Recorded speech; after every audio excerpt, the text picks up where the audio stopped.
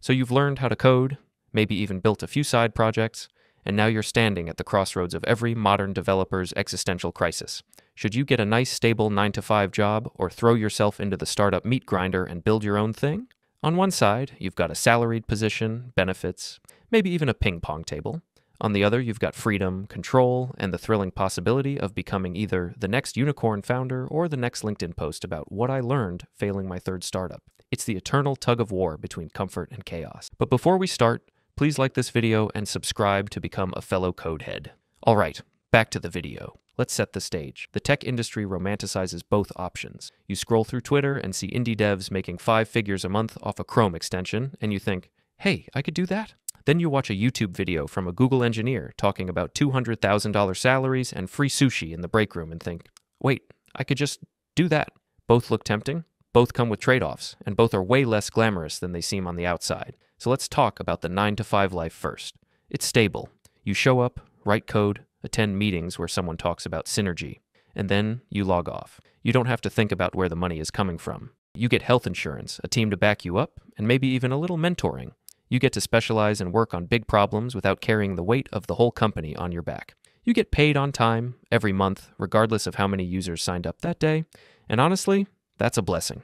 When prod goes down at 2 a.m. and you're not on call, someone else is getting paged while you're asleep dreaming of Tailwind configs. But of course, the 9-to-5 route has its drawbacks.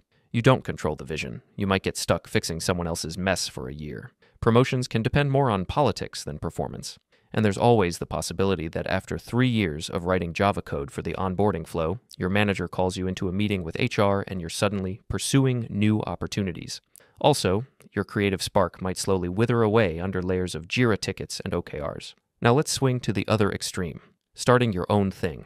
It's exhilarating. You pick the tech stack, set the vision, choose the features, and get full credit when something works. There's no bureaucracy, no meetings that should have been emails, and no PM breathing down your neck about user retention in Q2.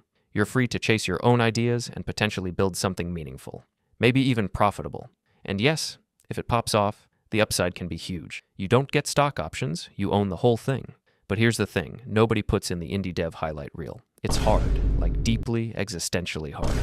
You're the dev, designer, support rep, social media manager, and sometimes the janitor. You launch your MVP and get 3 users, one of whom is your mom and the other 2 are bots. You spend a month adding features no one asked for, and another month trying to get someone, anyone, to pay. You'll learn more in 6 months than in 3 years at a big company, but you'll also age 10 years in the process.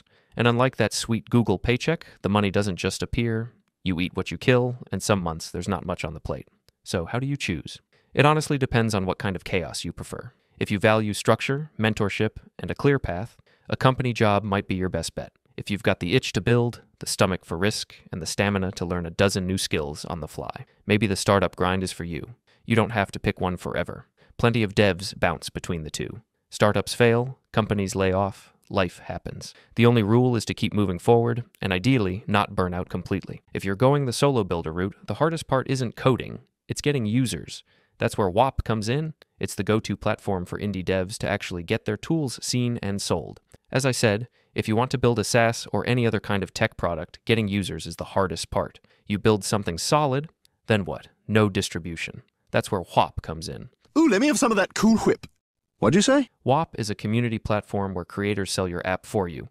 You list your app on the WAP app stores. Creators install it into their WAP and promote it directly to their audience. One big creator can mean thousands of paying users instantly. WAP handles payments, authorization, and distribution all in one place. You build the product, creators bring the audience. Check it out at wap.com/developers. Thank you for sitting through yet another tech rant, and if you enjoyed it, leave a like and subscribe to become a fellow codehead.